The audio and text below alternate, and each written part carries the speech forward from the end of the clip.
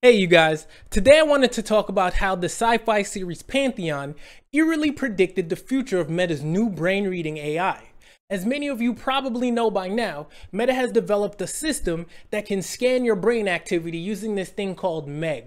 It can reconstruct the visual imagery in your mind, essentially reading your thoughts.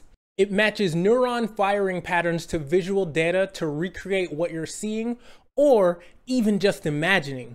Is it me, or is science fiction becoming science fact right before our eyes? Now, while this tech could have some fascinating applications for things like advanced brain-computer interfaces for people with disabilities, it also raises some major ethical alarms when it comes to privacy. I mean, do we really want Mark Zuckerberg and Meta rummaging around our minds and accessing our private mental spaces? The potential for misuse and overreach feels almost inevitable. If you'd like a more in-depth explanation of brain-computer interfaces, click the card above. But here's where it gets even more interesting. In the sci-fi series Pantheon, the development of similar brain technology has advanced towards uploaded intelligence. It leads to some dramatically dystopian outcomes that threaten the whole world. In the show, a company called Logarithms has figured out how to essentially download human consciousness into digital form.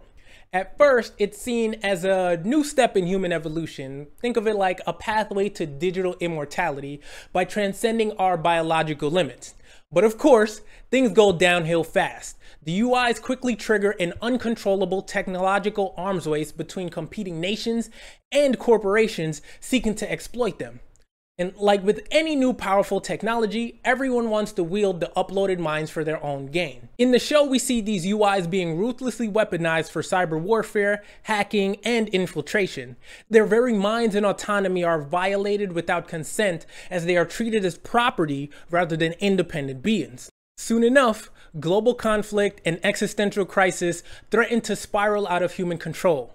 And it all started with brain scanning advancements that enabled uploaded intelligence in the first place. So, while Meta's current brain interfaces focus more narrowly on decoding mental imagery, it's not difficult to imagine how advancing these capabilities further could pave the way for uploaded intelligence.